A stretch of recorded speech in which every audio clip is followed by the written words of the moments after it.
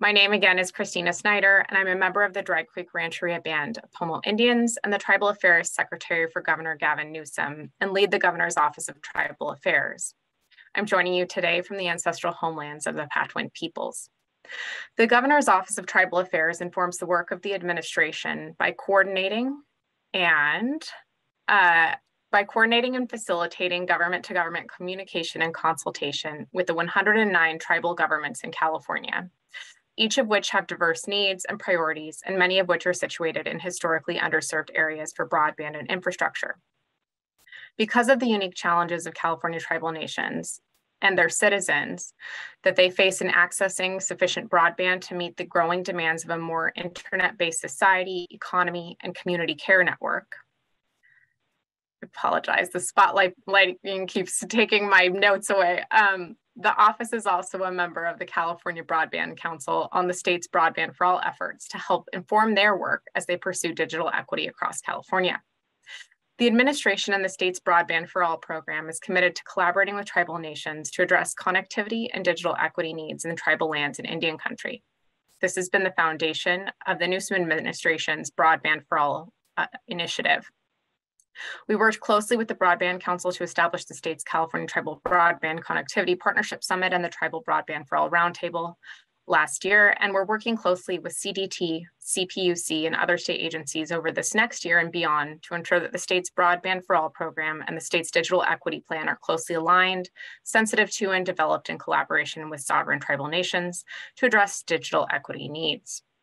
With that in mind, I encourage you to engage freely with the state folks present and follow up as needed to better understand not only how your nation or community might benefit from the middle mile build out, but also to inform the state of how to properly, respectfully, and equitably engage with your tribal government to ensure we're fully living up to our commitment to work in a mutually collaborative and respectful manner with every tribe in the state. So thank you, and I look forward to hearing more about your needs and priorities as we go through this agenda, and I will hand it back.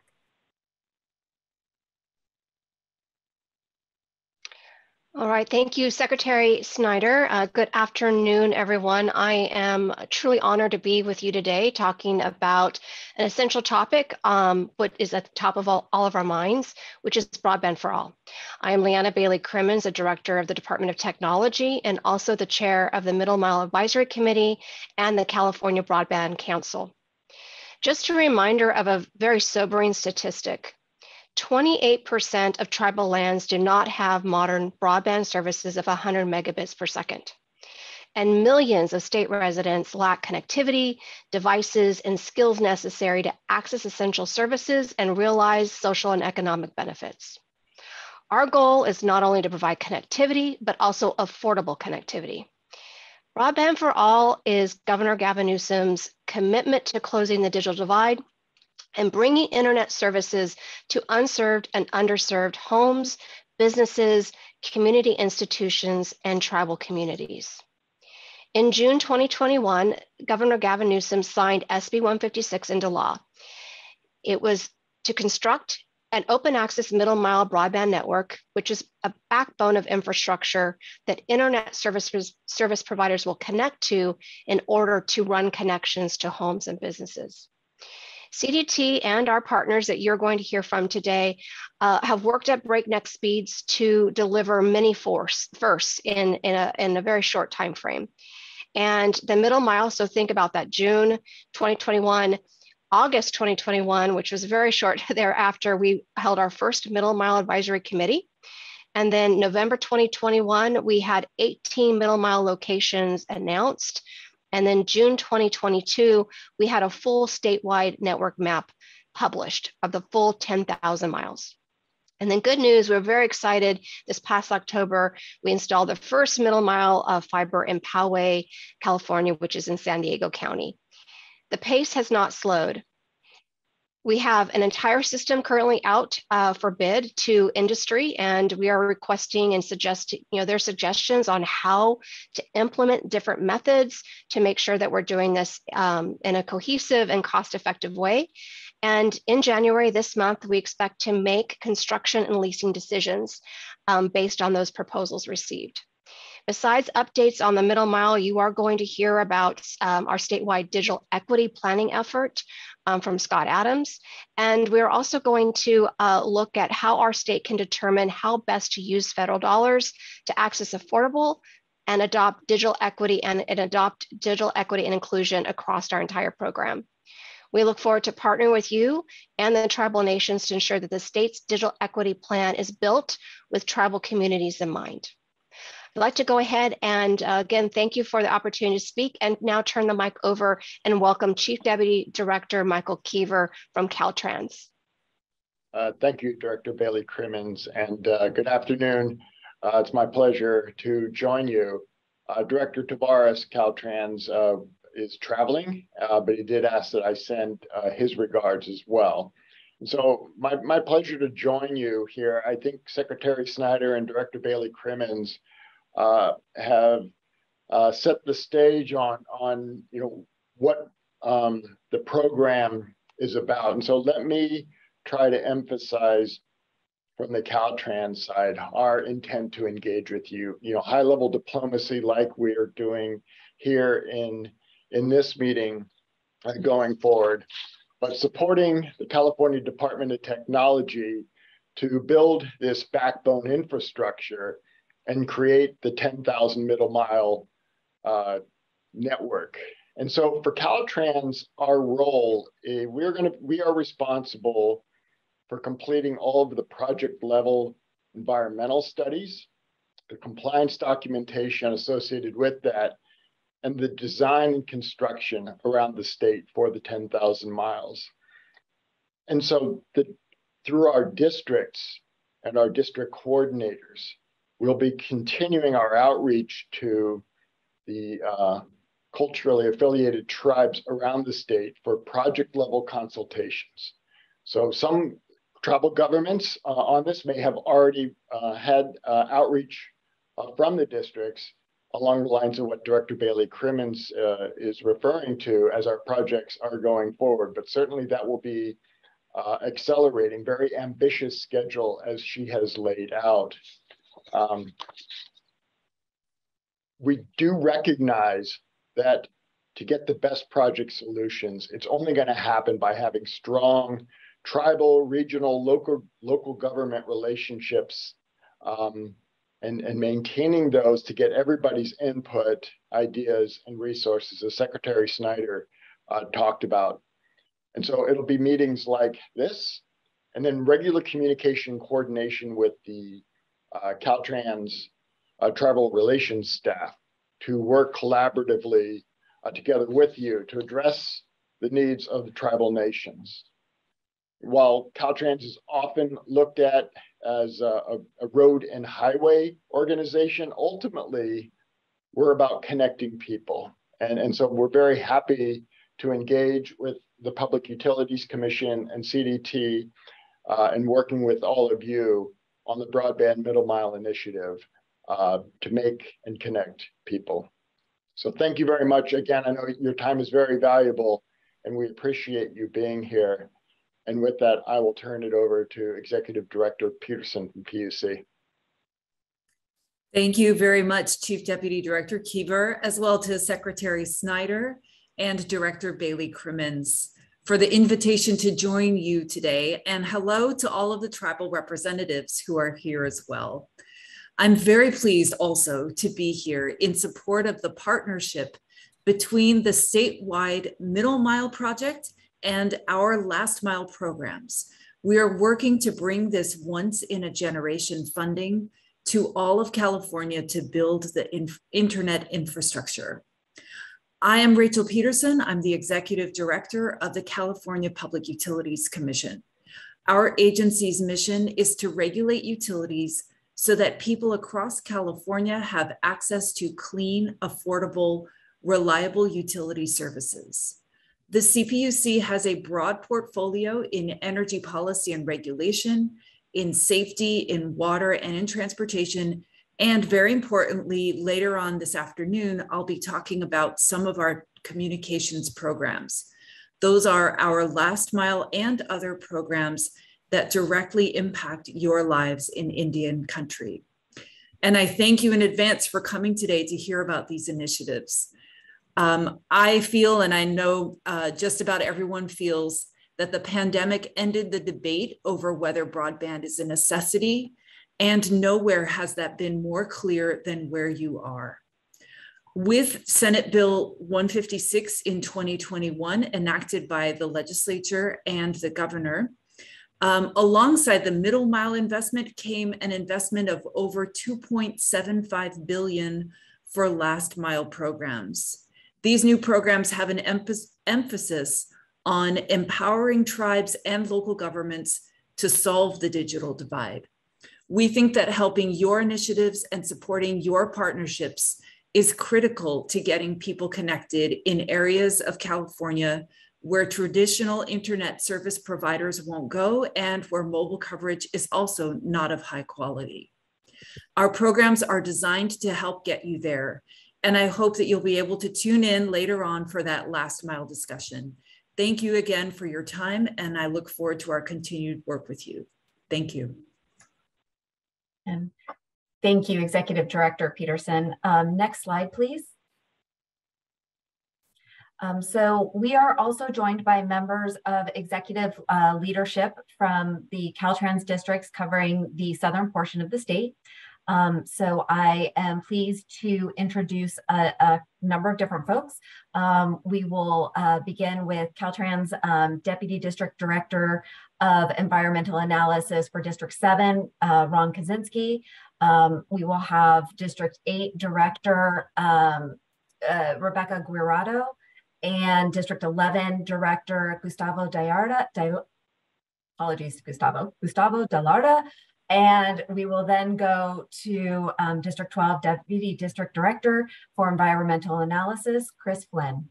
Ron?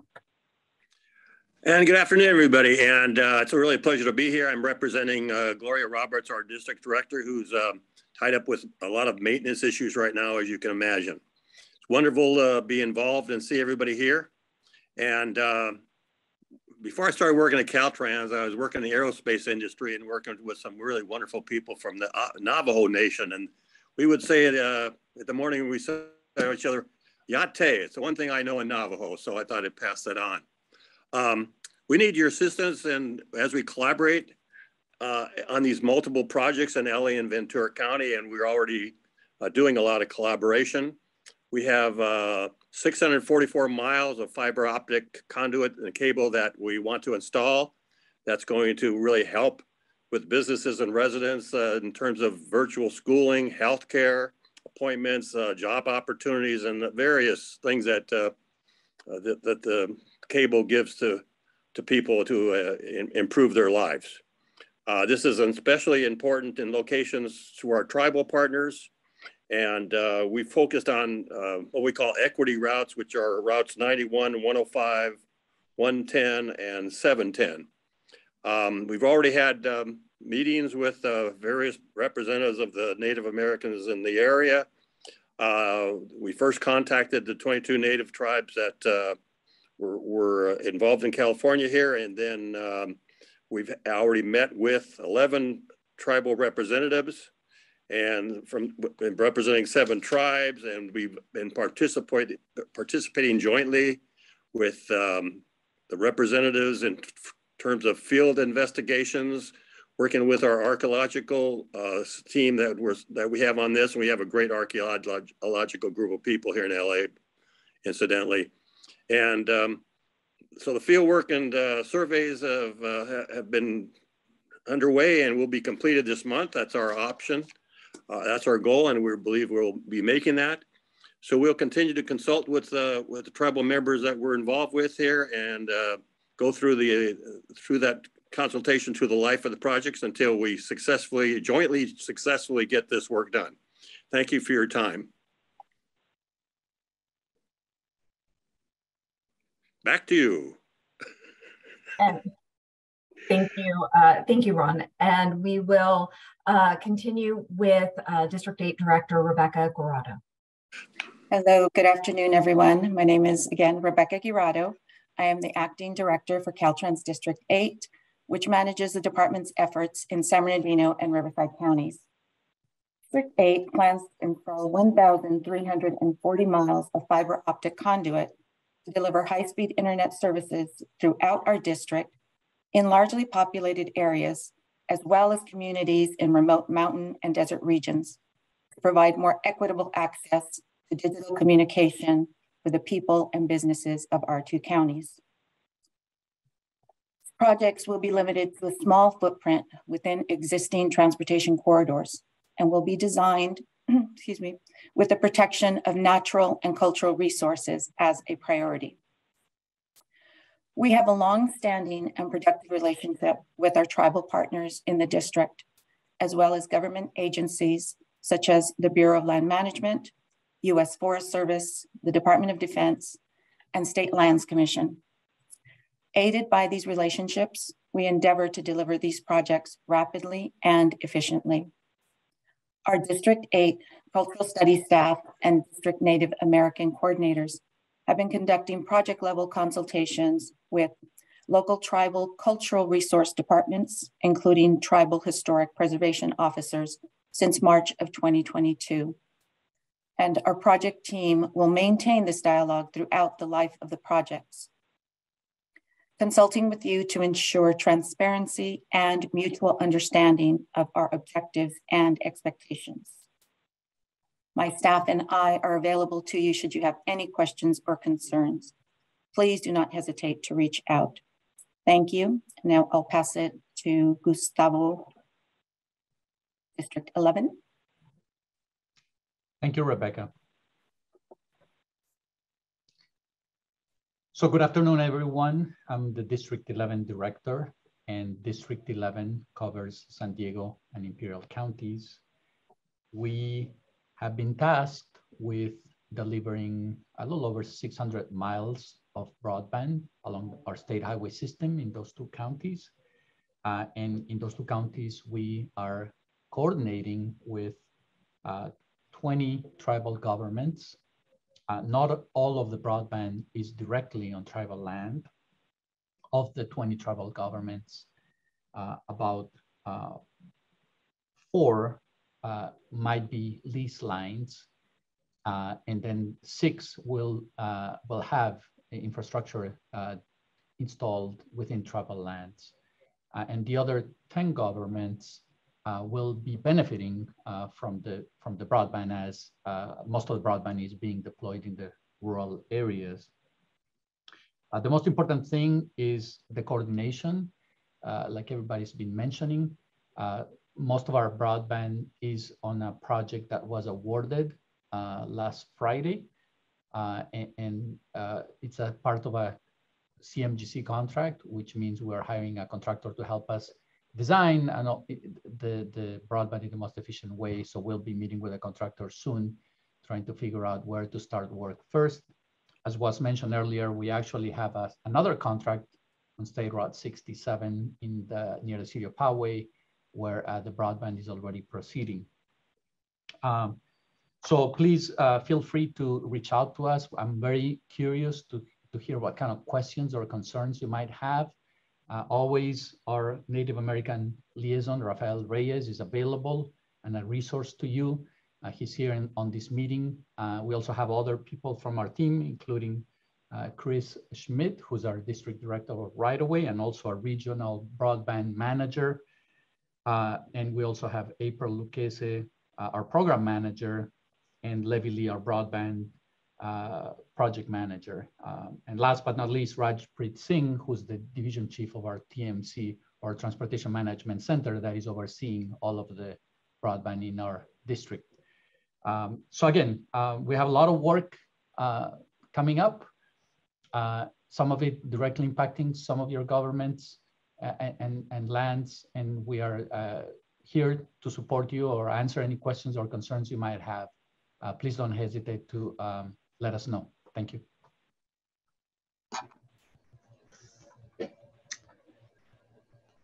I think, thank you, Gustavo. This is Chris Flynn. I'm following you. Greetings, everyone. I'm, again, Chris Flynn. I'm representing Caltrans District 12. I'm very pleased to be with you here today and contributing to this broadband effort.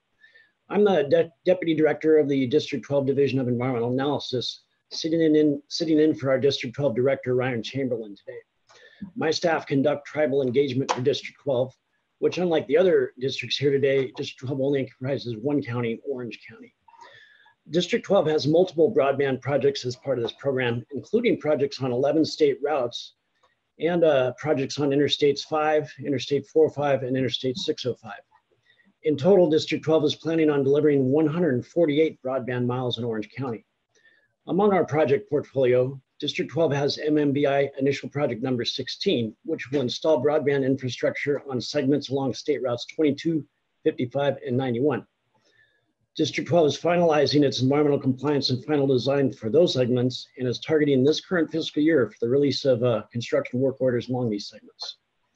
The rest of District 12's project portfolio is currently in the project approval and environmental document and final design phases, and is targeting the end of fiscal year 2023-2024 for construction work order releases. So far, Native American consultation and coordination in District 12 was initiated for a State Route 91 project. The remainder of District 12's projects are currently working on determining their cultural resource requirements and will initiate appropriate Native American consultation once appropriate levels are established. Thank you for the opportunity to address all of you today. And like my cohorts, we're very open to communication and collaboration, and would encourage you to reach out if there's anything we can help you with. Thank you very much. And back to you, Adriana. Thank you very much. I appreciate and want to thank all of our opening speakers for their remarks and for joining us this morning. And if we can advance to the next slide. And as we do so, I just want to let folks know that we are recording today's session. So just want to make sure that you are aware of that fact. With that, we will continue on with the agenda, and I will hand it over to Deputy Director Scott Adams with the California Department of Technology's Broadband and Digital Literacy. Scott? Thank you, Adriana. Just want to say welcome to all the folks here. It's an honor to share some information about the state's Broadband for All program with our Tribal Nation partners. Very committed to working with you to help solve connectivity issues on tribal lands and Indian country, as Secretary Snyder said at the top of her comments. If you could advance to the next slide, please. I think one of the things we really wanted to stress is noted in Secretary Snyder's comments that in today's increasingly internet and technology dependent world, the ability to access and use broadband is the difference between being able to fully engage in life and being cut off. And as COVID pandemic caught us, there was a huge inequities in the state as far as the digital divide, and those were just exacerbated. So next slide, please. Broadband for All, as had been mentioned by our previous leaders who spoke before, is the governor's really a coordinated and complementary effort to close the digital divide and foster the digital divide, in the state of California and on tribal lands. And it's focused on really four main components, and that's access to both infrastructure and internet service, increasing and fostering affordability of those service, supporting adoption of service, and then creating and fostering digital literacy and inclusion so that folks can interact with this new ecosystem or expanded ecosystem that's being expanded and created and actually leveraged with the federal funding. Next slide, please. As folks had mentioned, we just wanted to really create a context of the evolution of the Broadband for All program. It really began in 2010 with the creation of the California Broadband Council, which was it's the coordinated body that has worked to promote broadband adoption and deployment throughout the state. Both the Department of Technology, Public Utilities Commission, and Caltrans, and the Office of the Tribal Advisor are all members of that entity. The work was shifted and really redirected during the pandemic with the governor's executive order in 2020, which ordered the development of a statewide broadband action plan, which was put together in about 4 months during the pandemic. And then really, as the previous speakers have mentioned, Senate Bill 156, the historic legislation that allocated well over $6 billion to develop the Middle Mile Broadband Initiative, which you're going to hear much more about later on today, and then the complementary last mile programs that the PUC will speak about. You know, and really what I wanted to flag for you and the rest of my comments moving forward is that we are currently going to be leveraging additional federal funding in the programs outlined at the bottom to achieve the aims of Broadband for All, and are really eager to partner and align with your efforts. Next slide, please. So just wanted to center the goals of Broadband for All were outlined in the Broadband for All action plan. And it's as Director Bailey Crimmins said at the outset, it's wanting to make sure that residents on tribal lands and folks in the state of California have access to high performance broadband available at home, schools, libraries, and businesses, that they have access to affordable broadband and the necessary devices to use the broadband. And then lastly, have access to the training and support that enables digital inclusion, not just to use it, but to advance educational and career and workforce opportunities and access to essential services. Next slide. What we wanted to flag for you here, and there'll be other opportunities to engage, is that there are additional federal dollars that the state is leveraging through the Investment, Infrastructure, and Jobs Act. And, you know, it outlined about $65 billion and allocated that to support broadband deployment and adoption in states around the nation and promote digital equity. The two real big pools that the Department of Technology and PUC will be going after and leveraging are the Broadband Equity Access and Deployment Program. It's about $42.45 billion. The state will get its allocation of that funding, and then the Digital Equity Capacity and Competitive Grants, which will bring a significant amount of funding to the state to support digital equity. Next slide, please. What we wanted to flag for you here is that there is going to be an extensive planning process over the next year to develop the state's digital equity plan. And we are eager to partner and align with you. And part of that planning process will consist of a statewide planning group that Caltrans, the Public Utilities Commission, the Office of the Tribal Advisor, and about 22 other state agencies are part of. Would love for you to participate in those. We are going to have established outcome area working groups around you know, state policy priorities. There is a tribal collaboration working group that we're looking to establish, and would very much want your participation in that.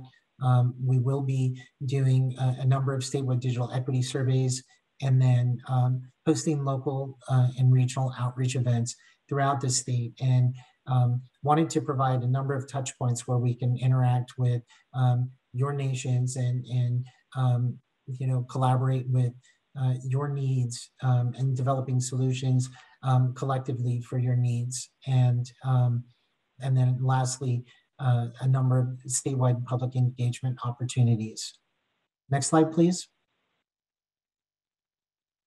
Included in today's presentation is a link to a page on the Broadband for All website, where we hope that you can take some time and go to that and tell us how you and your tribal nation and interested parties would like to participate in the digital equity planning process. And that concludes my comments. I just wanted to really stress here that we collectively understand that there is a huge focus on broadband, both nationally and in the state, and that you know, connectivity on tribal lands is a huge focus on that. We have shared with you already a lot of information, and there will be more information later on about these related and complementary programs. We just wanted to stress with you that we're very eager to partner and align with you on your efforts and provide assistance where needed to support broadband and digital equity needs of tribal nations and residents on tribal lands. So thank you very much. It was an honor to present to you today. And if we can advance the slides, and thank you, Scott. I would now like to hand it over to Mark Monroe, the Deputy Director for the Middle Mile Broadband Initiative with the California Department of Technology. Mark?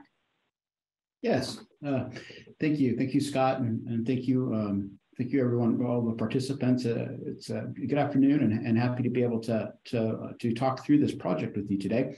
I'm Mark Monroe. I'm the Deputy Director for the Middle Mile Broadband Initiative, or the MMBI, here at CDT. We're going to go to the next slide. As has been noted, the 2021 and 2022 budget packages provided a total of $3.8 billion in primarily Federal American Rescue Plan Act, or ARPA, funds for the Department of Technology to develop a statewide middle mile network along the state's highway system to connect the state's unserved and underserved communities. Success of the MMBI network depends heavily on Caltrans doing the pre-construction work, such as permitting and design, the construction contracting, as well as the project oversight. Based on a robust public input process, CDT worked with Public Utilities Commission and the third-party administrator, Golden State Net, to develop the map we see here, which reflects MMBI development along 10,000 miles of Caltrans freeways, and just kind of a scale, that's 2/3 of the 15,000 miles that Caltrans has. So very ambitious. In terms of the, want to draw attention to some of the challenges that we'll have. Obviously, with the 10,000-mile public works project, there are going to be some significant challenges. One is that in terms of the $3.8 billion, well, that is a lot of money to most of us. It is not expected to be enough to be able to actually construct our own network for all 10,000 miles. And we'll be talking through some of our efforts to make that money go as far as possible. But that does, we're going to have to look for some alternatives there. And then another key challenge is, as I noted, these are federal funds. And so the time frames associated with the ARPA funding is not at all consistent with what Caltrans would normally do for transportation projects. All of these funds have to be under contract by December of 2024, and the work has to be completed by December of 2026. So that is 4 years from now that we have to have this network developed, built, leased, all the different pieces put together. To solve for some of these challenges, we anticipate IRU leases of existing infrastructure will be needed in certain cases, and these opportunities are currently being assessed by CDT to look at availability and costs and such, since it does remain our goal to reach all 10,000 miles. To meet the federal timeframes, it was important following completion of the map to have Caltrans begin pre-construction work on its permitting, design work and such as early as possible, which is why we worked to release the full 10,000-mile map this past May. We have also been working with Caltrans to find ways to expedite its state and federal permitting efforts to again help this project move quickly within those federal timeframes. The MMBI project is intended to connect unserved and underserved communities throughout the state, and we're happy to have the opportunity to meet today to discuss the potential benefits of the MMBI project to California's tribal communities, and to talk through the approaches to system development, in particular as they relate to the tribal lands. Next slide.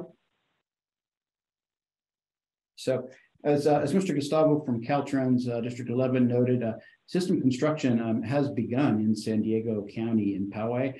This is it's an example of what we call early dig smart opportunities that Caltrans has been exploring, where they're looking at how we can add fiber infrastructure to existing transportation projects that have been planned. And not every case will it work, but we certainly appreciate Caltrans' effort in and looking for those opportunities.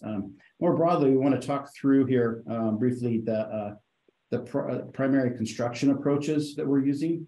For those who are used to dealing with working with Caltrans, I think they normally use a design bid build approach for most projects. That could be a very effective tool, but it doesn't necessarily lend itself to the speeds that and the expertise that we're looking for a project of this magnitude. So the map here you can see the 10,000 miles, and it reflects some more than 7,000 miles of construction contracts that we're going to be talking through in a bit here. But the two primary methods we're looking at here is a CMGC, or construction manager general contractor. And this is where as Caltrans designs it, they bring on a construction contractor to help them design it, to do the permitting, pre-construction, all the work that to help facilitate addressing any major challenges that we might encounter, any complicated segments, as well as make sure that the project is going to go through permitting and design and construction as quickly as possible. And then the other important tool that was provided for in SB 156 was job order contracting. And this allows us to take segments of the project or areas and go out for broad construction to get bids on broad areas throughout the state. When we look at this map, it's not really visible here, but it's broken into 5 major regions. And this allows us to take major segments that are not anticipated to be terribly complicated and to get cost estimates on them. And then as we move forward, we'll issue work authorizations against them. But it does allow us to get a better understanding of what what's involved in building the network, and to get numbers earlier in terms of the costs to help us refine our development of the network. And we'll talk a bit about network optimization in a bit here. Next slide. So in terms of these contracts, the ones that we have out currently, I've mentioned IRU leases. These are indefeasible rights of use. It's basically, you think of a 20-year lease. And so we kind of own it for 20 years, and we're able to, it's considered a capital cost. And so we're looking at opportunities where we might need to lease infrastructure that already exists. Similarly, we have industry partners that either have already built or are planning to build. And we're looking for opportunities to do joint builds with them, or to maybe purchase existing infrastructure. And then lastly, in terms of co-location of the electronics, we are looking for locations for that. So we went out for a bid in October for this, and received bids at the end of December. So we're in the process of looking through alternatives there, but these are going to be important components relative to filling out that 10,000 miles and making a network that's fully functioning within the limited funding that we have. And the second contract solicitation we have out there is for, as I mentioned earlier, the job order contracts. That's 5,100 miles. That's going to give us a really good sense for how much of this we're going to be able to afford to build, and to be able to allow us, as permitting and pre-construction work is done, to move forward with construction. And the last segment there, I talked about CMGC contracts, and Caltrans has gone out for another roughly 1,700 miles of those. And so with this, we are trying to move this project along as quickly as possible, because, as others have noted, there's a real public need for this network, and that's an existing need that it exists right now. And we want to make sure that we're able to, when it comes to education, to telework and emergency service access, we want to be able to provide that as soon as possible. Next slide. So here you can see what Caltrans has identified in terms of where the system goes in Southern California relative to, in particular, to some of the tribal lands. While it is intended to connect communities, it doesn't necessarily go through all of them. We want all of the state's tribal communities to know where the network will be and how it can benefit these communities through a lot of the programs that Scott and others have talked about. And shortly, Caltrans will walk us through its process in working with the tribal communities and leadership in developing the project. Before we do that, let's we can jump to one more slide here. Here you can see the schedule for the project that we present this updated versions of this at the quarterly Middle Mile Advisory Committee meetings, MMAC meetings. We'll be having another one of these, I believe, on the 20th of January. And we encourage everyone here to attend these quarterly meetings. They're held virtually, so we're broadly available to anyone that is able to access that to really track the progress of this project. Given this timeline here, you can see CDT will be working with Caltrans and Golden State Net to optimize the network and make key decisions based on the bids we discussed previously that we've been receiving to use the available funding as effectively as possible to bring middle mile connections to the state's unserved and underserved communities. So with that, we'll open this up to any questions for, I believe, either Scott or myself. Thank you. Thank you, Mark. And if folks have questions, please, if you would raise your hand and we will call on you. So I'll pause for a moment.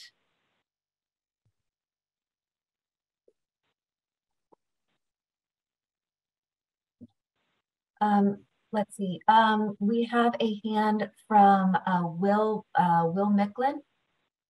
Will, if you would like to unmute. Hi, Will Micklin. I'm CEO for Huipai Band of Kumeyaay Indians, Chairman Robert Pinto Sr., Vice Chairman Michael Garcia. We're a reservation in East San Diego County, southeast of Mount Laguna, and a small section in Alpine. And my question is that in Caltrans District 11 in the East County portion, there's not really a middle mile link there. There's I-8 that is east-west in direction that is, I think, a redeployment of existing fiber that's under resourced in that location. And then in the North County, so those are going over underserved locations. The priority in BEAD for middle mile is unserved as a first priority and underserved communities. And I'm just wondering when there would be plans for East County that would look for a north-south, or actually from south to northwest link that would serve that East County area that on the map is just a kind of a wide open area without middle mile. Thank you. Sure. Yeah, and I think it's an important thing that that we should note that the state's middle mile network is given to the timing constraints and the funding constraints, it doesn't go to all the communities we'd like it to. We are limited to going along the state highway system. That's one limitation. So there is going to be throughout the states, and throughout the state, a need to consider some other, I would call it middle mile functions. To connect, to bring some of the communities or bring connections out to communities from the state highway network.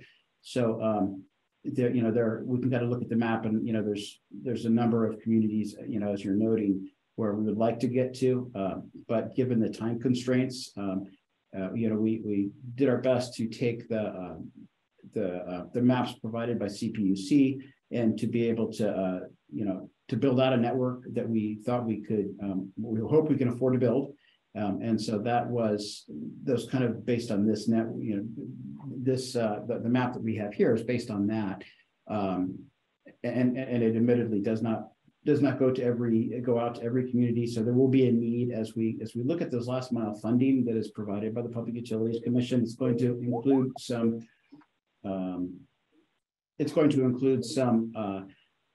The need to fund some of those sections that will go back from those communities and get back out to the state highway system where the MMBI goes. So I thank you for the response. Obviously, we're constrained by available funding and time constraints. I thank you for the close consideration the state has given to broadband deployment. We're just concerned because well, State Route 1 or Sunrise Highway would seem to be the route for middle mile for unserved areas that are inaccurately depicted on the FCC national broadband map as served or even underserved when they're not served at all. And our experience is if you don't get in the first round, then you get forgotten about in the subsequent rounds. And so we're just trying to be the squeaky wheel and trying to get some service that would be helpful. Thank you. Thank you. We also have a hand from Steph Saavedra, and apologies in advance on name mispronunciations. Steph? Hatsi, I'm Steph Saavedra, and I'm Ñoño Pueblo and Salagi, and I'm actually assisting some of the tribes down here in San Diego. And I was curious to know, because I still have a lot of questions, and I was wondering how I would be able to get in contact with Gustavo so that I can have some of the questions answered. Is there going to be a contact list provided, or? Yes. So as we go through, going through the agenda this afternoon, we're going to be going to some folks with Caltrans to first have a presentation on the project delivery. And then we're going to be going to folks to talk about an environmental and cultural approach. And during that presentation, there will be links there to be able to reach the Native American liaisons in our districts, as well as some key staff within Caltrans headquarters. So we will be providing that information. And we also have noted, if you want to put, we have your information so we can note that for Gustavo as well. I believe he's still on. Also on the call is April Lucchesi with the District 11, and she is the broadband coordinator. So there's a number of folks from the district, and we can help facilitate that. Okay, wonderful. And then will we be able to get a copy of this meeting since it's recording, or the transcripts? CDT is our Zoom host, so I will defer to Mark. Okay, thank you so much. Yeah, my understanding is I received a notice when I jumped on telling us that this is being recorded. So I believe that's the case and will be available. It's collateral that is both the presentation, transcript, and video will be available on the Broadband for All portal past events page. In addition, Adriana, before we move on, I'd like to just do a friendly reminder that the raise your hand feature is in the reactions on the lower bar for those that do need to find it. Back to you, Adriana. Thank you, Cole.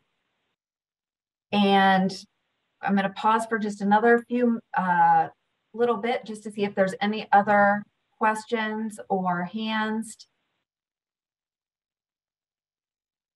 Okay, and if we can advance the slides, I would now like to hand it over to the first of two Caltrans presentations. This one will be from Janice Benton, the Assistant Deputy Director for the Middle Mile Broadband Initiative, and Hardeep Takar, who is the Program Director for the Middle Mile Broadband Initiative. Janice?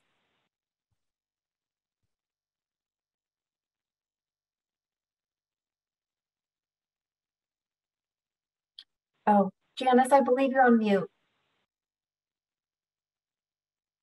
It's not a good meeting without that. Of course, yep. So of course I am, sorry about that. And thank you, Adriana.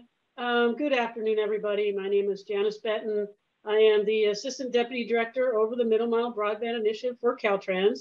And joining me today is Hardeep Takar, the Program Director for the Middle Mile Broadband Initiative at Caltrans as well. Next slide. So it is a pleasure to be here to talk about the Middle Mile Broadband Initiative and the ambitious effort to promote the digital equity and inclusion. Today, it's about sharing information about this opportunity and making sure you have the background on the Middle Mile Broadband Initiative. So we'll talk about what is this project, what's the type of work that we're doing, and how can you engage. This initiative is a significant undertaking, and as many of the speakers have mentioned, we'll need the partnership of all of our stakeholders and parties involved to meet this challenge. So next slide. And as has been shared, the full system design map for the Broadband Middle Mile Initiative includes 10,000 miles of proposed build that spans across the entire state. And as Mark Monroe mentioned, to put this in perspective, Caltrans owns and operates about 15,000 miles. And so with this initiative, we are adding broadband to almost 2/3 of our state highway system. Through this initiative, we are taking a comprehensive and long-term approach to tackling the broadband infrastructure deficiencies, connecting Californians, and meeting the broadband infrastructure needs. So next slide. The Broadband Middle Mile Initiative, as Mr. Monroe shared, has an aggressive timeline to meet the network goal and to ensure we are maximizing the use of the federal dollars. So the federal dollars are provided through the Federal American Rescue Plan, which is Treasury Department funds that requires the dollars to be encumbered by the end of December, or by the end of 2024, and then all the projects closed out by the end of 2026. So that's our schedule, that's our milestones for these projects. We're working closely with the Department of Technology, who is the lead agency and project owner, to ensure we're prepared to navigate any of these challenges or potential issues. And now I will hand it over to Hardeep Takar, our program director, to share more details on how we plan to deliver the projects. Hardeep? Okay, thank you, Janice. Good afternoon, everyone. I will be covering the details on the project development process and how we plan to deliver these projects. Again, as Janice mentioned, my name is Hardeep Takar. I'm the program director for the Middle Mile Broadband Network Program for Caltrans. The Broadband Middle Mile Initiative is an example of how Caltrans is not doing business as usual. We have been given the flexibility to accomplish this 10,000 mile goal. And next slide, please. Sorry, can we go back one slide? Sorry. Thank you. In the standard project delivery process, which is linear with each phase being allocated and then completed prior to the beginning of the next phase, instead, we are streamlining the delivery process to create efficiencies in design, permitting, and contracting, which allows these pre-construction processes to be completed concurrently with a goal to minimize project footprint and avoid and minimize impacts to environmental and cultural resources by staying engaged with the tribal regional governments to exercise avoidance and minimization measures during the project development process. Again, this will involve using construction methods and means that I will cover in the next few slides. Next slide, please. To install the conduit and fiber optic cable, the work will involve using plowing, trenching, and trenchless installation construction means and methods. Typically, 4 2-inch or 3 2-inch conduits will be installed in trenches that are 6 to 12 inches wide and 24 to 42 inches in depth, depending on the site conditions. Standard details and plans and specifications have been developed for these items of work, including trenching on the roadside, trenching in pavement, shoulder, and plowing, again, with the goal to minimize the footprint and the environmental impacts from the proposed work. The work will also include building 21,000 volts every 2,500 feet approximately to pull fiber, and building splice walls located every 15,000 feet during the network, along the network, to serve as connection points to allow local access to broadband providers. We will also be building more than 200 concrete network hub shelters for fiber optic cable signal regeneration, which will be strategically positioned every 50 miles along the right-of-way where buried fiber optic cable is transferred above ground to connect with devices to boost and enhance the data signals. Next slide, please. In the next few slides, I'll be covering the description, typical applications, and operations for the construction methods. In this slide, we'll be covering plowing, which involves using a vibratory plow to create a narrow slit in soil as the plow moves quickly, resulting in minimal soil disturbance and requiring an effortless cleanup following the operation. Applications typically include areas where installation is required in a soil surface that includes an uneven, wet, dry terrain. We have, in cases where we have a tight schedule, a long haul, and will require restoration following completion of the work. Next slide, please. Traditional trenching is common for cross-country installations and may affect traffic movement and is slower than plowing. Trench and pavement will be allowed in narrow trenches on shoulder and pavement to overcome width and depth limitations encountered at locations where we need to avoid impacts to environmental resources and overcome right-of-way restrictions. Next slide, please. This slide illustrates micro-trenching. It's also a type of trench in pavement. Involves cutting a narrow trench, typically 3 inches to 6 inches wide, and depths up to 26 inches, cutting into asphalt or a concrete pavement. And trench depths below the upper layer typically will be below the upper layer, but shallower than most utilities. And then operations will involve using vacuum excavation units to simultaneously remove the spoils generated from the operation. Again, this is primarily used for installing fiber. Next slide, please. Horizontal drilling applications may include long hauls over most terrains, including rocky ground conditions, overpasses, embankments, side hills, and river crossings. Operations will need to consider entrance and exit pits, pilot hole or reaming and swab passes, a sound curtain for noise mitigation, and site restoration when work is done as well. Next slide, please.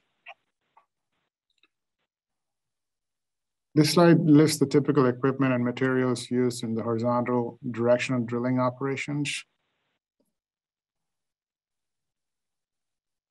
And next slide, please. For trenchless installation using jack and bore operations, typical applications will include roadways and railroad crossings where a casing is required and where horizontal directional drilling is not feasible. Similar to horizontal drilling, operations will need to consider entrance and exit pits, pilot hole or reaming and swab passes, and pipe casing and site restoration when work is done as well. So this is very similar to the horizontal drilling operation, except that a casing will be required in these cases. Again, I appreciate the opportunity to share the information on the project development process. And at this time, I'll pass it back to Adriana and take any questions at this point. Thank you. If there are questions for Hardeep or Janice, if you would please raise your hand, and we will open the floor.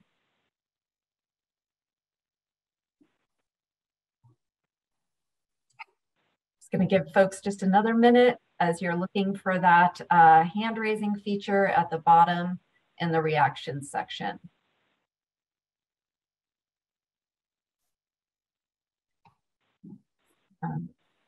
Okay, and I will just circle back. Steph, I just want to let you know I sent you an email with contact information. So if you do not receive that, please let me know.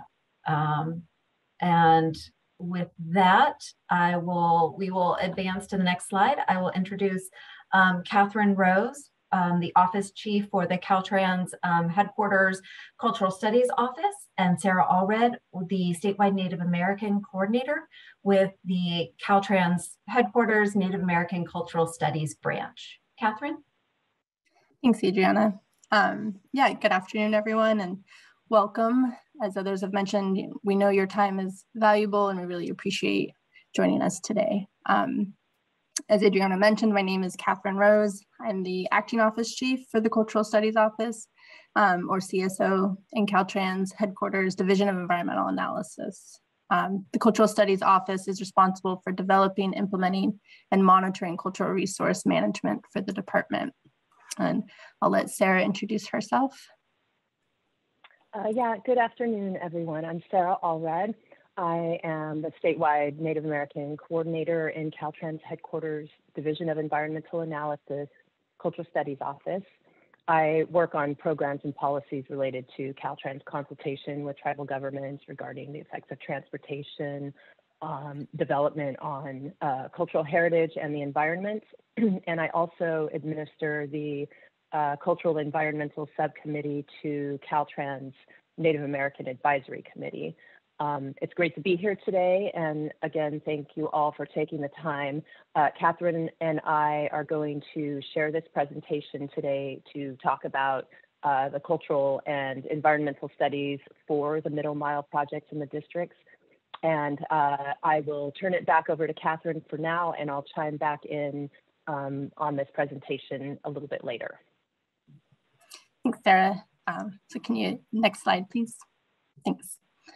So the earlier presentations provided an overview of Broadband for All in California, what the Middle Mile Broadband Initiative is, and Caltrans' role in the project delivery process. So in this presentation, we're focusing on the environmental and cultural resources studies process and Caltrans' consultation with tribes in that context. The map you see here provides an overview of the 12 Caltrans districts relative to the statewide Middle Mile network. And obviously tribal ancestral areas do not necessarily coincide with the district or political boundaries. So tribes may be working with one or more districts depending on your individual areas of concern. Each district is responsible for the design, environmental review, compliance, permitting, and construction of the Middle Mile broadband projects in their respective areas. And each district has its own unique Middle Mile broadband delivery challenges, depending on factors such as topography, the urban-rural nature of the setting, and types of environmental sensitivities. Next slide, please. As mentioned earlier in presentations, the delivery of the Middle Mile broadband network is being accelerated. Design will be environmentally driven to promote avoidance of resources. So the early identification of sensitive cultural and environmental areas is a key objective in the design of these projects. Even though the delivery project process is being accelerated, Caltrans is still responsible for complying with all state and federal environmental laws and procedures, including the outreach and consultation with culturally affiliated California Native American tribes. The Begin Environmental milestone marks the point at which Caltrans formally initiates environmental studies for an individual project, including the initiation of outreach to culturally affiliated tribes. Caltrans will conduct outreach to both federally recognized and non-federally recognized tribes. And initial outreach efforts in the districts will be directed to tribal leadership and the tribe's designated cultural environmental experts. And depending on ancestral territories, tribes should be receiving and or will receive communications from one or more districts seeking consultation regarding any cultural environmental concerns related to specific Middle Mile broadband project areas. Next slide, please. So each of the Middle Mile broadband projects in the districts will be assessed regarding their potential to affect the environment. And as is typical for Caltrans projects, cultural resource studies will follow a general sequence that involves the identification of sensitive resources and an evaluation of their significance in close consultation with the culturally affiliated tribes. So if significant tribal resources and or sensitive areas are identified within a project area, Caltrans environmental and design staff will work with the consulting tribes to avoid those areas to the fullest extent possible. The various design options that were presented earlier provide some insight into potential engineering solutions to avoiding and minimizing impacts to resources. And if there are circumstances in which the avoidance of a resource is not feasible, Caltrans consults with the tribes to minimize impacts and develop a suitable and appropriate mitigation plan that is reflective of the nature and scope of the impacts. So each project and circumstance is different, and the nature of mitigation for an individual resource is based on consultation with the affected tribes. And as mentioned earlier, since the design of the Middle Mile broadband is environmentally led, the early identification of sensitive cultural and environmental areas is a key objective. This can be facilitated by good communication and coordination between tribes and Caltrans environmental staff. I'll turn it over to Sarah. Thank you. Next slide. All right, thank you, Catherine. So given that the design of the Middle Mile project is being guided by early identification and avoidance of cultural and environmental resources, we just wanted to call attention to some key information here that may be useful for communications and coordination with Caltrans staff about environmental concerns. And first, the Native American Cultural Studies branch webpage has a variety of information for tribal governments, including a statewide contact list for the district Native American coordinators, as well as the department's statewide tribal relations org chart. Next slide, please. So the Native American contact list, Native American coordinator contact list provides the most current points of contact for tribes in the districts regarding cultural and environmental issues. We have had lots of staff changes and movement lately, so be sure to check the list regularly for updates. And in fact, I think there may have been a few changes since this screenshot for this PowerPoint slide. So again, just be sure to check that list for updates on the website. Many of the cultural and environmental experts here today already have well-established relationships with their district Native American coordinators, but for those who are not familiar, the district Native American coordinators can assist and guide you to the proper sources of information within the districts, depending on the nature of the concern.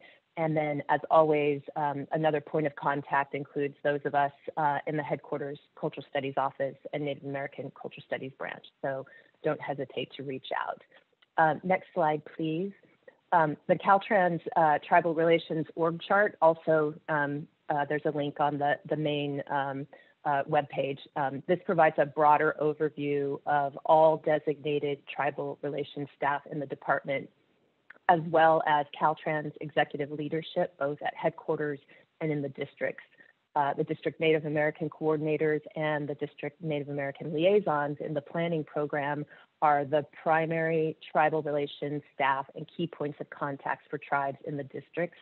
And if there are broad issues that need to be addressed beyond the staff level, we encourage tribal leaders to seek diplomatic discussions and resolutions with Caltrans executive leadership as needed, and we can assist you with that, as well as the district Native American coordinators and liaisons. All right, next slide, please. Another very important resource is the Caltrans GIS Environmental Library. This is a straightforward, public-facing, interactive GIS map tool that allows you to view a variety of environmental and political layers for the entire state. And the layers can be accessed via the tabs and sub-tabs shown here on the right-hand side of the slide. So you can easily check your layers and then zoom in to examine your own unique areas of concern relative to other aspects of the environment. And among those various layers that can be viewed is the planned 10,000 middle mile broadband network shown here on the slide. This GIS map tool will be a very valuable communication tool for tribal, cultural, and environmental experts in particular who are consulting with the districts on the middle mile broadband projects, particularly as it relates to efforts to avoid resources through early identification and the ability to assess areas of potential sensitivity.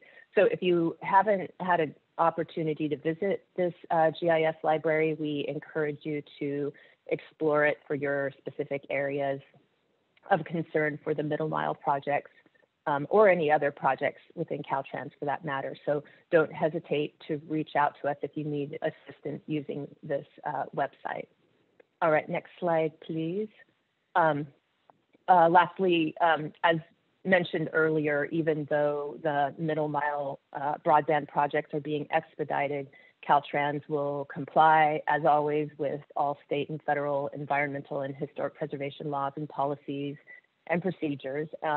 And Volume 2 of Caltrans Standard Environmental Reference focuses on how Caltrans conducts its cultural resource studies, including procedures and expectation for consultation with Native American tribes. And as you can see, there are 6 chapters as well as a number of exhibits that accompany and complement each chapter. So this is an excellent go-to resource for gaining more familiarity with the overall cultural studies process. And of course, we're here and available to answer any questions about that process if needed. Next slide, please. So, and on that note, we just wanted to leave you with some key contacts who can assist with any environmental or cultural resources inquiries related to the middle mile broadband network delivery. If the people here are not able to answer your question immediately, they will certainly be able to assist you and point you in the right direction. So with that, I would just like to thank you all again for taking the time to be here with us. We hope this information is helpful, and we're happy to take any questions, hear your concerns and or comments regarding Caltrans environmental reviews and delivery of the middle mile broadband projects in the districts. Thank you, Sarah and Catherine. I will pause and we will open the floor for any comments or questions that folks might have. If you want to raise your hand. And Will, I see you have your hand up. Thank you for tolerating me again. Will Micklin, CEO, Weepai Bannockumia Indians, Robert Pinto, Senior Chair. So because these deployment projects are in already disturbed rights of way, it's likely that any cultural related events will be inadvertent discoveries. And due to time constraints and funding limitations, it would seem reasonable that there could be in essence, like an HPTP developed that would be uniform. The individual complexities, I think, will give way to uniformity because that these are likely already disturbed, and it's the inadvertent discoveries of TCP that maybe would arise. So I think that's an opportunity. Actually, my 2 questions are that I'll beg for your indulgence. One is, with this build out of middle mile, tribes are going to need to access that for the backhaul to their communities. It would be helpful, since these issues probably lie with the same officials with the state and Caltrans, that there could be further cooperation developed for the environmental and cultural issues that arise for a tribe's access of the middle mile for backhaul to their communities, because likely what would be involved is a concurrent CEQA NEPA, because most tribes have a NEPA implication for their off-reservation projects that then run onto the state lands for a secret implication. So those are always difficult, and coordinating with tribes in this matter, because some of the federal departments have not proven to be helpful very much in the near term with these issues of environmental and permitting and cultural. So I think that would be helpful. My second inquiry is, again, the same officials are likely involved in the FAST 41 projects, which have a threshold of $100 million. We've asked our federal partners to include tribal projects in the aggregate to reach that $100 million threshold so we could enjoy some of the expedited treatment of projects under FAST 41 that tribes would not qualify for because of that high threshold. And it would be helpful if our state partners could support that as well. So thank you, appreciate it. And thank you, Will. And truthfully, we really appreciate the questions. So I thank you for asking them. With that, I know you had questions about the kind of that last mile connection. That is, we are going to be having, actually, after this Q&A section, we can have a brief break, and then we are going to hear presentations on the last mile. So I would defer to those folks to be able to, in that presentation, to be able to better address some of those last mile conversations and kind of that the funding piece with last mile.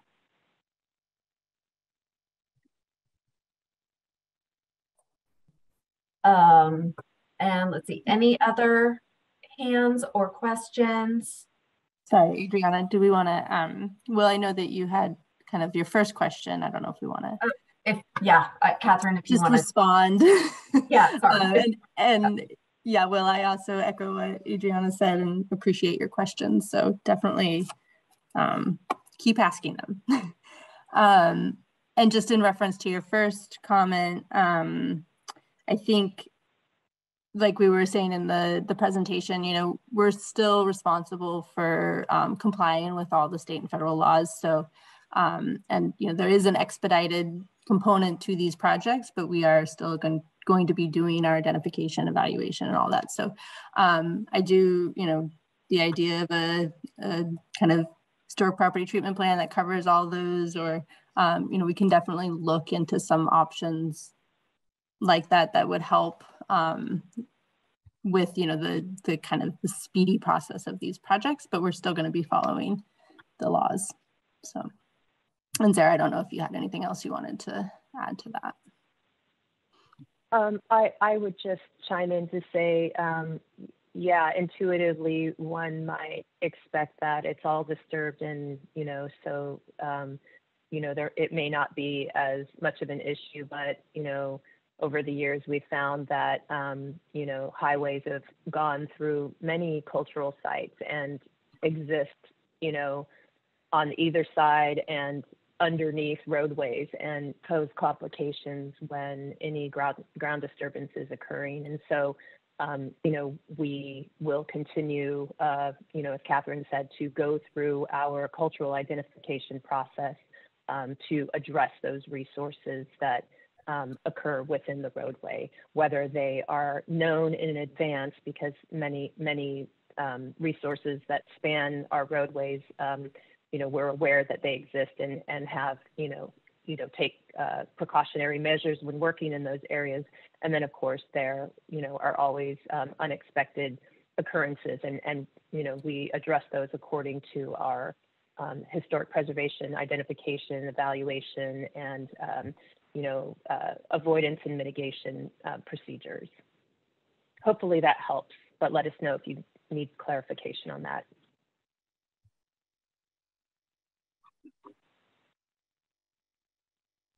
Thank you.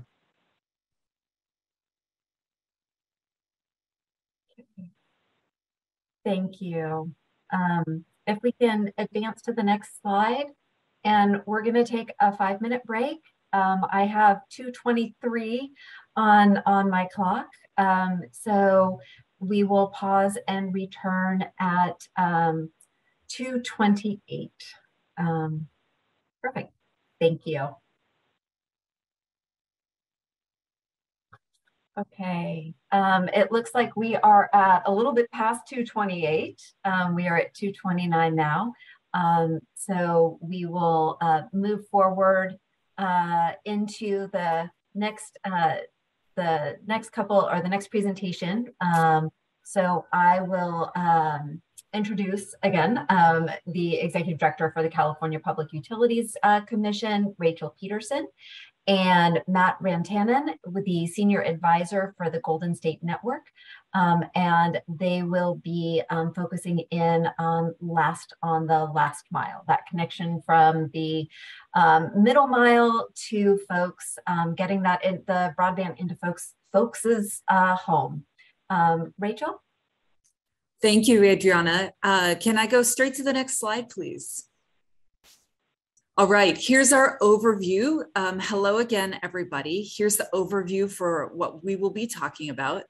I'm very pleased to be here today with our tribal advisor at the CPUC, Kenneth Holbrook. He'll speak first from a broader perspective about the range of tribal work that's going on at the CPUC. Then I'll take the mic back and I will talk about the 5 programs that you see listed there, which are the CPUC programs that are key pieces connecting last mile broadband projects. And then we have Karen Eckersley on today's event in the background. She is always available to be reached out to for questions, as is Ken Holbrook.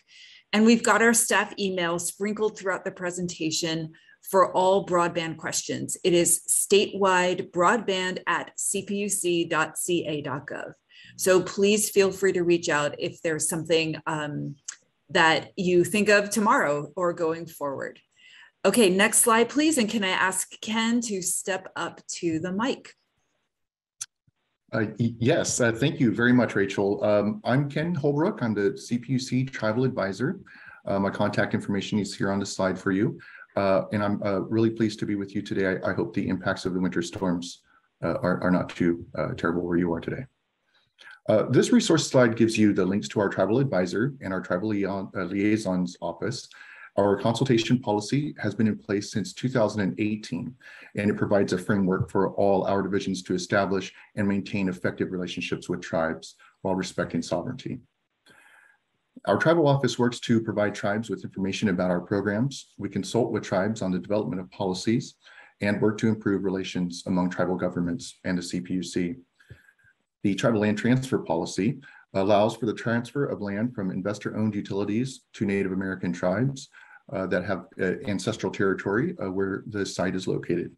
When a utility— Sorry, Ken, it's Rachel. Could we advance the slide, please? That's where the resources are that you're speaking about. There you go. Thank you. Thanks. Getting back to the Tribal Land Transfer Policy, when a utility begins the process of transferring land or selling land, the policy creates an expectation that the utility will work with the California Native American Heritage Commission to identify any tribes whose ancestral territory the land is on or adjacent to each, a transaction that they're working with. Once a utility identifies an interested tribe or perhaps more than one tribe, the company is expected to negotiate a transfer to the tribe before putting the land on an open market. This policy, which the CPUC developed after comment from utilities and tribes, furthers the CPUC's goals of recognizing and respecting Native sovereignty and of returning tribal lands to their rightful owners. We have an open proceeding now establishing these guidelines and to revise guidelines that have been in place for the past year. And many of you are participating in this proceeding. If you haven't already joined consultations that we've done in the past and future workshops that are still going to come, we certainly encourage you to join those proceedings. And again, you can reach out to me at tribaladvisor@cpuc.ca.gov. For more information about that proceeding or any of the rest of the work that we do or any of the topics that you'll hear Karen and Rachel discuss today. And with that, Rachel, back to you. Great, thank you, Ken. And can we advance to the next slide, please?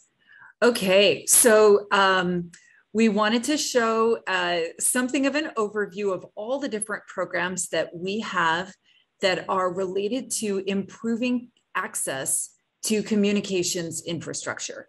But not to worry, I'm not going to speak about all of these today. We'll be focusing on the 5 that are highlighted in the yellow and peach colors. We just wanted to give this to you as to show you the extent of the programs that are available. Okay, next slide, please. The first one I will talk about is our Tribal Technical Assistance Program. Now, we're kind of constantly on a listening tour around California.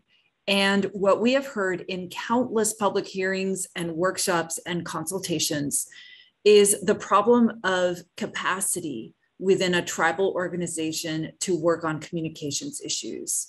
Sometimes there just aren't enough people or time to perform the research or the study work that tribes need for such technically complex projects. And so we designed our grant program with that in mind. It is for you, tribal leaders and tribal staff, to hire consultants to help you answer questions about your next steps in improving communications. This program has assisted 40 tribes with over 60 projects to date. We have very broad eligibility for this fund. It is inclusive of California tribes with or without federal recognition. And the grants are for up to $150,000 per year. We take applications 4 times a year, as you can see. And there's a link to our Tribal Technical Assistance Program page in this deck. All right, next slide, please. Next form of technical assistance is called Local Agency Technical Assistance. People do often say LATA, but I'm gonna avoid acronyms. So the broadband package gave the CPUC the task of awarding $50 million in technical assistance grants to entities to help them prepare to provide broadband service in their communities. It's a kind of groundwork laying intentional grant. Public entities are broadly eligible, including tribes, cities, and counties. Individual grants are up to $1 million per applicant. And if the request is for $500,000 or less, there's actually an expedited staff approval process. Tribes have a set aside of $5 million within this larger pot, and there is about $3 million left. We've listed some of the examples of the types of pre-project costs that can be funded by this program. And so far, we have had 94 applicants. We are still accepting applications. We are also seeking additional funds to add to the funds, but please consider preparing and submitting your application.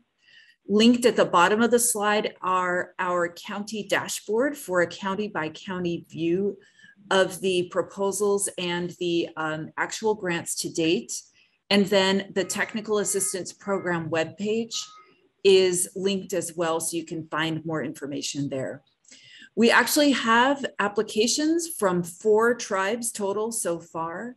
Tomorrow, the commission is voting at its January 12th voting meeting on an assistance grant for the Yurok tribe. And then Uiape, Hoopa Valley Public Utilities District, and the Southern Tribal Chairmen's Association all have put in applications that our staff is reviewing right now. All right, next slide, please. Okay, this is the important one. This is the last mile federal funding account. It is our largest infrastructure funding account. It will provide $2 billion in grants for last mile broadband infrastructure projects that will connect unserved people and areas in California. This is a significant investment, and to distribute it fairly and effectively, we at the CPUC have designed what we call priority areas. Our goal is to use those priority areas to ensure that we distribute the program funds effectively and equitably. These areas are geographically defined, and they are presumed eligible under the federal funding account. So we try to accomplish a certain amount of technical groundwork in order to set standards and accomplish some of the work to meet everyone who's going to be applying for last mile funding closer to where you are. So many of these areas are in or near tribal lands, and we strongly encourage you to look at the priority areas map and consider preparing your application. Each one is designed to support a sustainable business case for applicants and it's based on network engineering and modeling. These maps are developed with the most granular data that was available at the time when the program's rules were adopted. And our staff is continuing to update the maps as new data becomes available. We've linked the priority areas map. It is publicly available, so feel free to visit it. Find your tribal area, see what is close by, and use that to communicate with us and start working on your application. Next slide, please. The California Advanced Services Fund is a fund that the CPUC has been managing for a decade. It is funded by a surcharge on telephone bills and has up to $150 million per year in order to make a series of possible grants and investments. Since 2008, the program has awarded $327 million around the state in grants for 102 projects. There are adoption and digital equity grants, which are funds to ensure that organizations can help people connect to, understand, and use the internet. There are public housing and low-income communities grants, which provide free connections to low-income households. There is a consortia account, which funds regional broadband consortia who are experts who help service providers and communities access grants. And then last, there are infrastructure grants, which pay for infrastructure in areas without access. All right, next slide, please. And then the last account I'm going to speak about is called the Loan Loss Reserve Program. This is a program that will assist local governments and nonprofits in securing financing so that they can build out their own last mile infrastructure. It essentially provides collateral to enable better borrowing rates and terms for the bonds that will likely need to be issued to deploy broadband. So this is one that is still midstream. We're working on the program structure and the program rules. And our next step for it is we are taking in comments that have been received on a proposal, and the commission will likely act later this year on solidifying those program rules. All right, I think last slide. And that concludes my formal remarks. We are here for questions after Matt speaks. I love this photo. This is a photo of one of our California Advanced Services Fund grantees with their service provider partners. These are representatives from the Hoopa Valley Public Utilities District and Hunter Fiber Communications. The reason I love it is because it is the people who are implementing broadband, and they're in the guts of a building somewhere where broadband is emanating from. So it's kind of that people connecting very directly to that infrastructure that forms the basis of the modern California that we all know that we want to move towards. So once again, statewide broadband at cpuc.ca.gov, tribal advisor at cpuc.ca.gov. And thank you very much. I'll turn it over to Matt. Thank you very much. So welcome everyone. Matthew Rantanen. I'm Cree from Treaty 6 in Alberta, Canada. Family's been in the US for 129 years. Been a California resident for 31 of those years. And I am a senior advisor for the tribal broadband for Golden State Network, which is a part of CENIC, advising the California Department of Technology on this giant middle mile build. And I have been the director of technology for Southern California Tribal Chairmen's Association for the last 21 years. So I have a lot of experience here in SoCal with a lot of the tribes. And my current role, as I am on loan technically from SCTCA to this effort, is to support Golden State Network in advising the California Department of Technology in the development and work that is this California middle mile broadband network and what that means to each individual tribe. So I'm going to try to bring together a lot of the things that have been talked about today by CDT as well as CPUC, the middle mile, the last mile, and just kind of give you just, you know, just a little bit of information to think about, and then a bit of outreach. So, you know, you have this giant middle mile network that we've been talking about, 10,000 miles, roughly 10,000 miles of network. You know, it's roughly $4 billion of funding. And, you know, it sounds like a lot of money and it sounds like a lot of miles, but as we heard from Mr. Micklin, and thank you for your comments, you know, we're not reaching all of the tribes. We're not reaching all of the locations in California. And what we are doing is building a very big foundational effort to reach as much as we can with this funding that we have, to be able to build from in the future. We are doing our best to catch everybody that we can in this round, but obviously we're not going to get everywhere. We are, however, building a foundational network that will support every broadband effort that the California state, you know, departments put forth moving forward. So we're very excited that this is this foundational piece is being laid down. You know, as we see the funding flowing from the federal government to tribes, from some of the state programs to tribes, you know, there's a lot to manage right now. We understand that tribes are inundated with opportunity and choices to make in your communications future. And so, you know, we understand there's a bit going on today. You've gotten a load of information.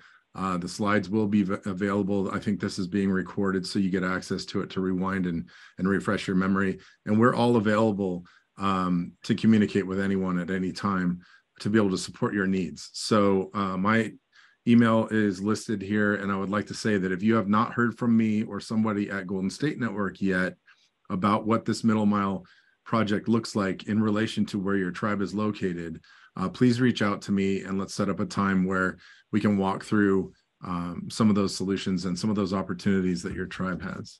I will just say that, you know, it's nice to hear all of the different pieces, the different levels of information that are going on. And I just wanted to say that regional tribal organizations and individual tribes working with their regional governmental organizations like SANDAG has with SCTCA, we have applied in that arena. You know, SCTCA has applied for funding to actually look at a project called the Tribal Digital Village Network that's been in place since 2001 and serving tribal communities in Southern California for 21 years now. It's looking at a refresh and an opportunity to take that existing network and look at this middle mile infrastructure being built and integrate what exists in that network today, but the middle mile efforts that are being built to enhance that network, to improve speeds, to improve quality of service, to reach some of those places that haven't been reached yet, as well as to, increase the amount of throughput and match today's broadband speeds and tomorrow's broadband speeds. So there are great opportunities that the state is trying to align with you to be able to plan and engineer, solutions moving forward.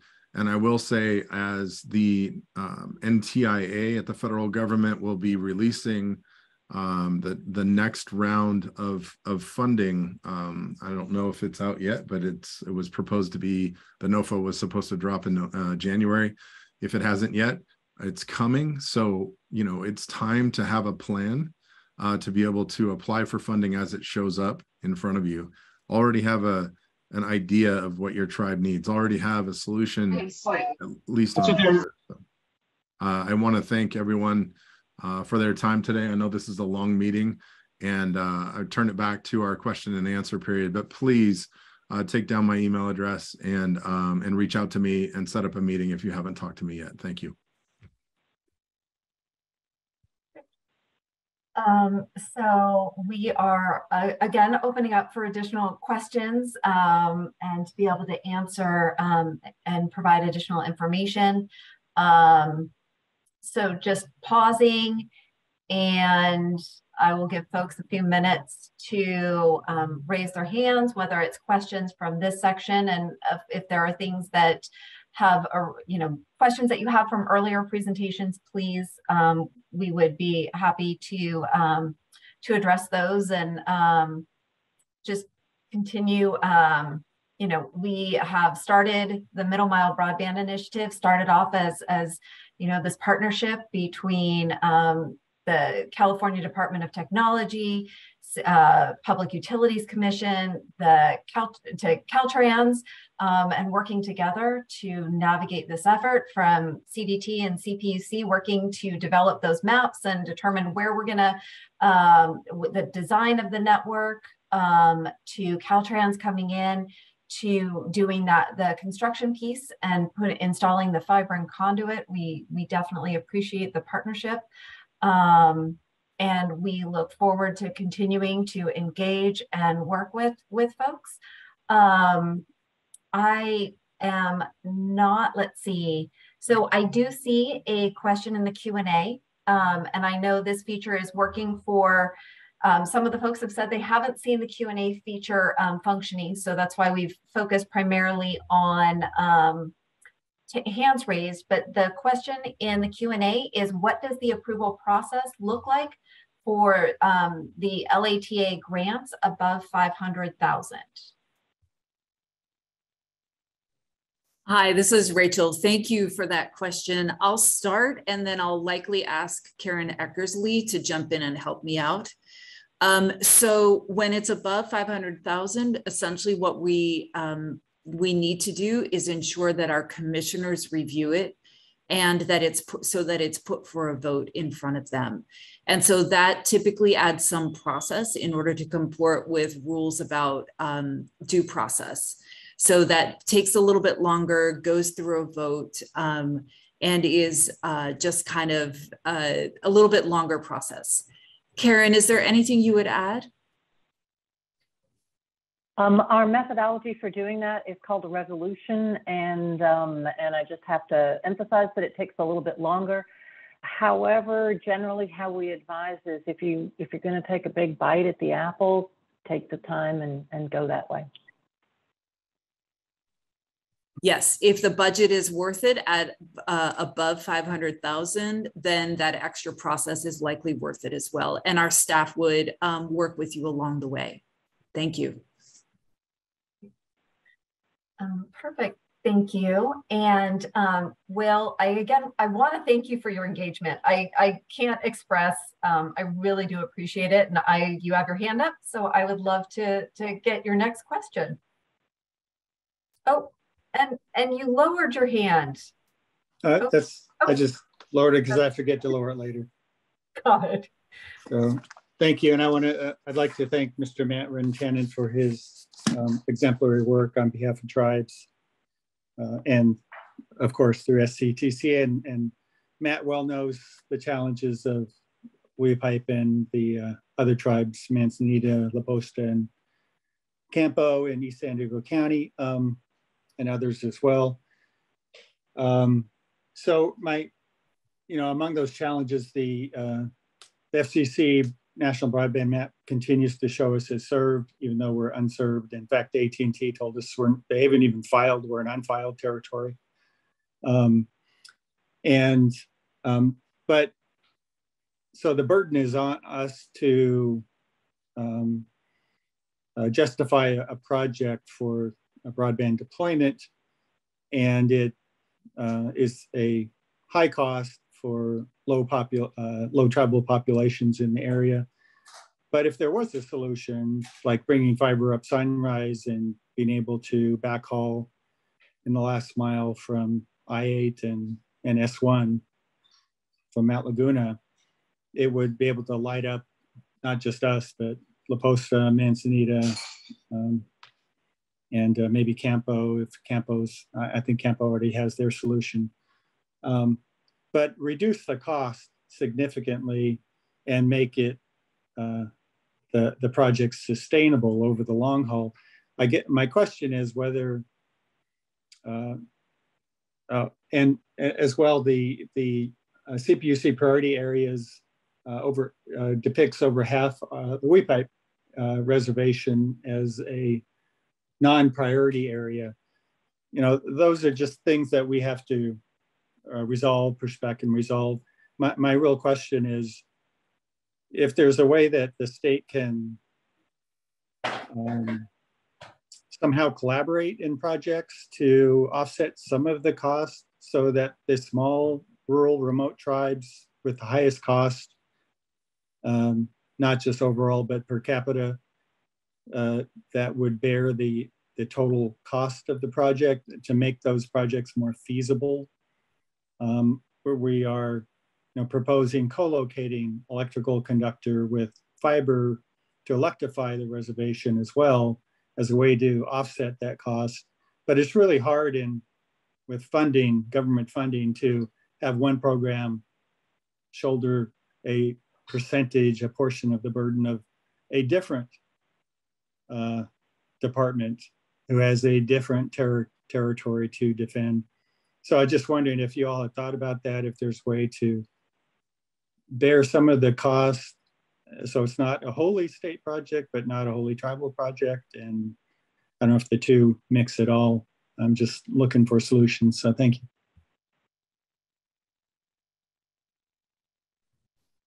I'll just take Matt, I'll do a first response. Sorry, okay, thanks, Karen. And then I'll turn to you. I'll just do a first response.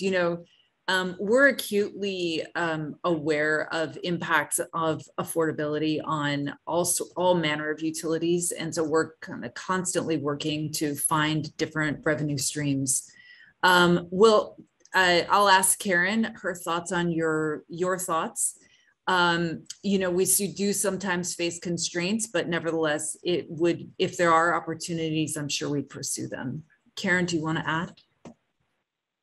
Yeah, thank you for your comments, Will. As you know, it takes a PhD to figure out which rules fit with which money, and trying to put them together adds a particular amount of complication. And I'm sorry many things are that way. When we developed the priority areas, it wasn't the everything areas. And they were specifically according to our criteria on prioritization, but we well know that they don't cover all of the available need. So the methodology that we have is to be able to use later tranches of funding, whether that be BEAD or for some of our other programs, to be able to start to address some of the areas that we did not initially propose in those. So, and I think particularly the kind of engagement that you've had to be able to combine projects together will bear some fruit somewhere. And we'd like to continue to work with you and figure out how that's going to come together. Thanks, Karen. And I just wanted to say thanks for the kind words, Will. I appreciate it. There are some solutions being devised in Southern California, and that SANDAG SCTCA application is one of those that is specifically looking at solutions where connectivity is not the greatest in that network. So we should take it offline, and I'll get you re-engaged.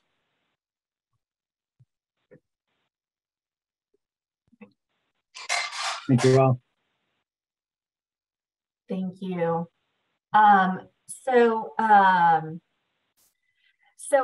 We have another Q&A question, and I think there are some additional last mile questions that are being posed with questions with regards to the grant and funding opportunities. So I know, just want to make sure that folks noted different contacts over at CPUC as well as at GSN. So with that, one of the questions is, how is the CPUC prioritizing projects that leverage middle mile efforts and connect underserved tribal communities? Karen, why don't I go right to you for that more detailed question? Yeah, thank you very much for that one. The purpose of the middle mile is to enable the last mile connections. That's how the legislation was initially put together. And it can't go everywhere at one time, but they are inextricably linked. And so I think the strategy is from the CDT Golden State perspective to have the 10,000 miles availability of it, and from our perspective, from the last mile, is to work with our priority areas and then later tranches of funding to be able to get to the point where everything is connected. Feel free to follow up if that's not enough of an answer for you. Perfect. Thank you, Karen. And one an additional additional question is just is there a match for the grant? And so yeah, so we've got Carla Rodriguez is asking, is there a match for the grant? Is there a match for the grant? So many tribes have applied for NTIA tribal connectivity funding.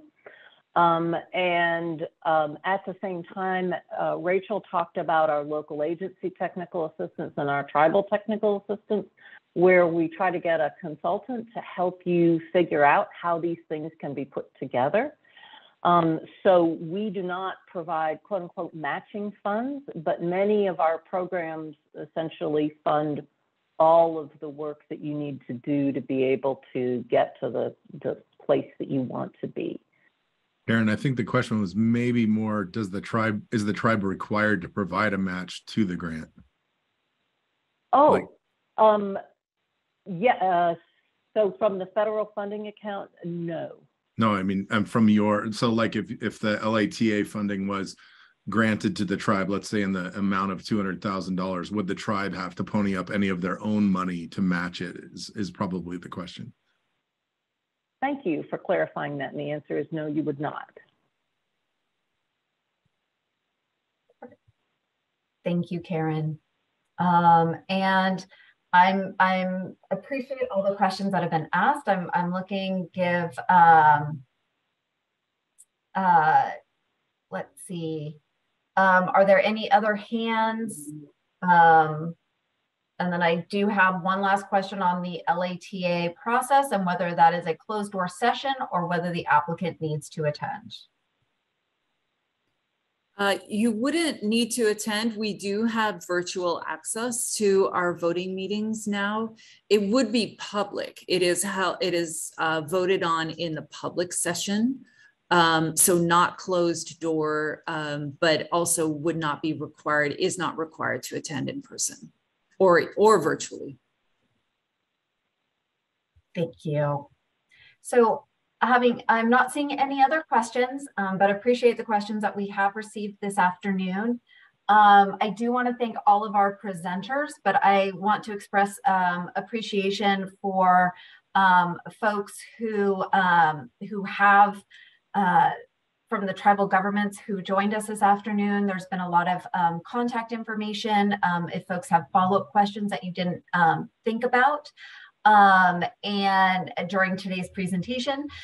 So we will be providing, we will be sharing and making available the presentation and the recording this afternoon. I'm giving one last look to see if there are any additional hands, and I'm not seeing any. So again, appreciate everybody's participation and the information sharing and the kind of continued conversations that we will have on the Middle Mile Broadband Initiative and the projects and that will be that we will be getting underway and constructing. And I thank everybody. So be safe in this weather and thank you.